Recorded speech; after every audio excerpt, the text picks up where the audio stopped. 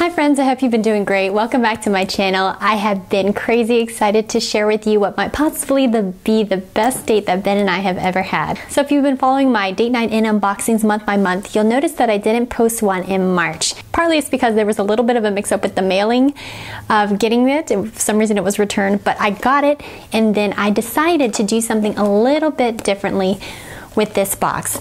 So if you're in the vlogging or blogging world, you know how you can get so caught up in capturing the moment and getting that picture perfect scene that you can't actually enjoy the moment. So that has kind of what's been happening with my past date night inboxes. So I really wanted to just give this a real shot of not having any pressure to get those great photographs or have the setting just perfect, and just enjoy it for like if just Ben and I were just a regular customer getting these date night inboxes. And I have to say, it made all the difference with being able to relax and enjoy the date. But not only that, this date was phenomenally planned. It was everything a date ought to be, and I can't wait to tell you what all it was about. So before the date, I knew that I wanted to get the setting to be just romantic and cozy.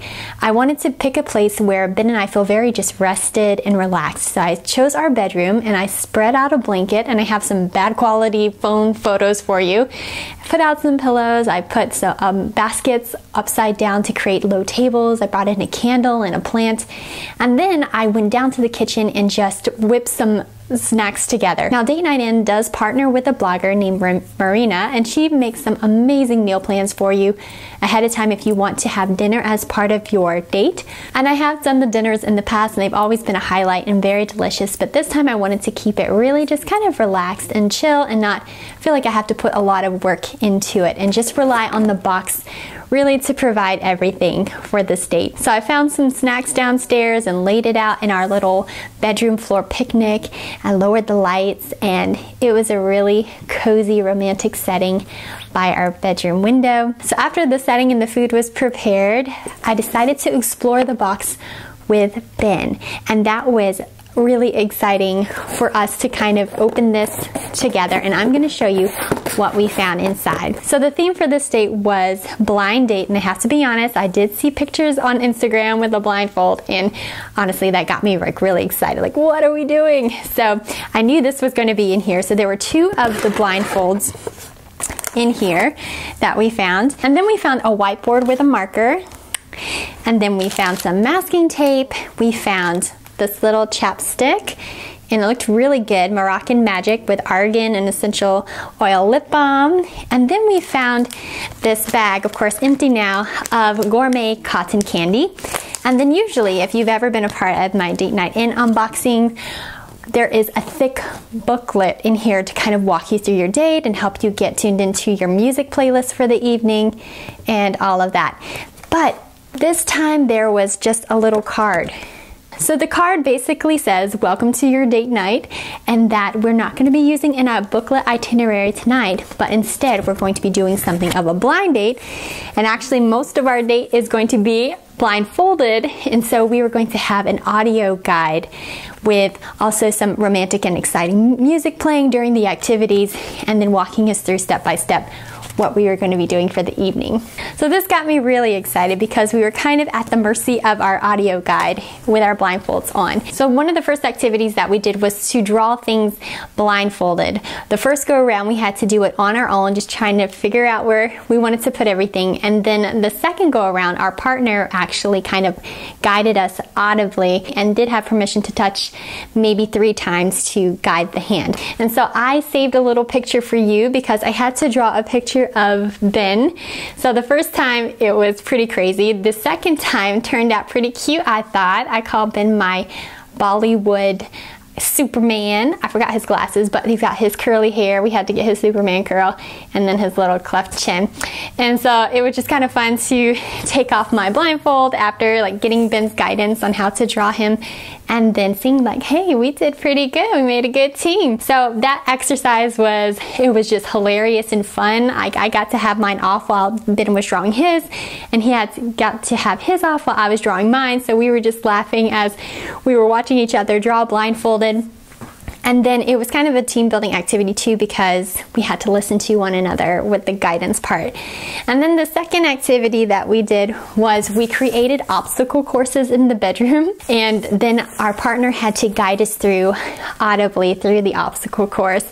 So that was really fun and exciting, and like just trying to communicate in a way that the other person would respond to and all of that. So I really enjoyed that activity. And then we had to answer questions, both of us blindfolded, that our guide walked us through. And these were sort of relationship questions that take us deeper with each other. And the purpose of the blindfolds was to help us to really listen to each other. So it was amazing how having our eyes closed and then answering the questions really helped us to focus on each other's voice and in what we were saying. So that was really cool, just to go on a deeper level, and also without looking at each other, kind of made it a little bit more relaxed, and like we were connecting soul to soul. And instead of like, you know, when you're really attracted to somebody, sometimes that can be a little bit distracting when you're talking. And then we got to do some activities with our cotton candy that I have to say was pretty flirty. And so it was really cool, like to be in our cozy bedroom and then get to do these activities.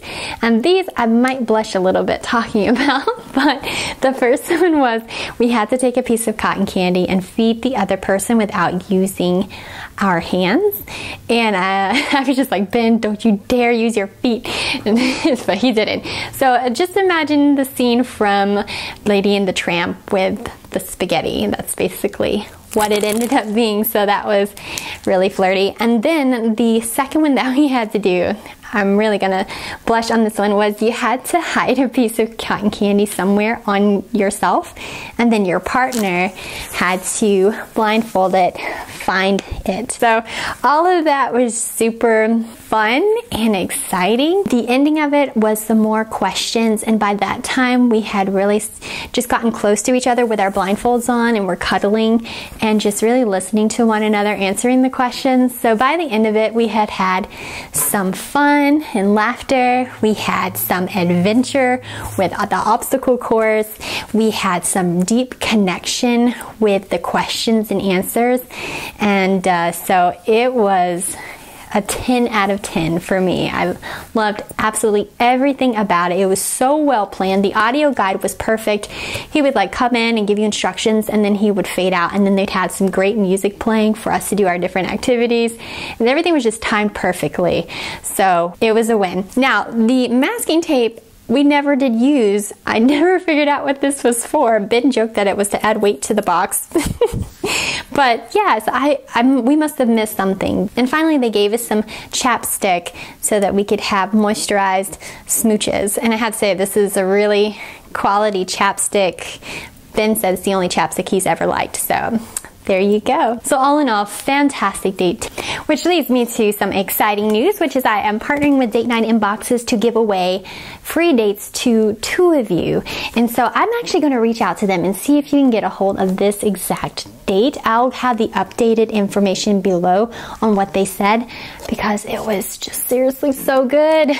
So if you're interested in doing this one, maybe you can still do it. But the one that's coming up for next month looks really exciting as well. The theme is adventure, which I think speaks to all of our hearts.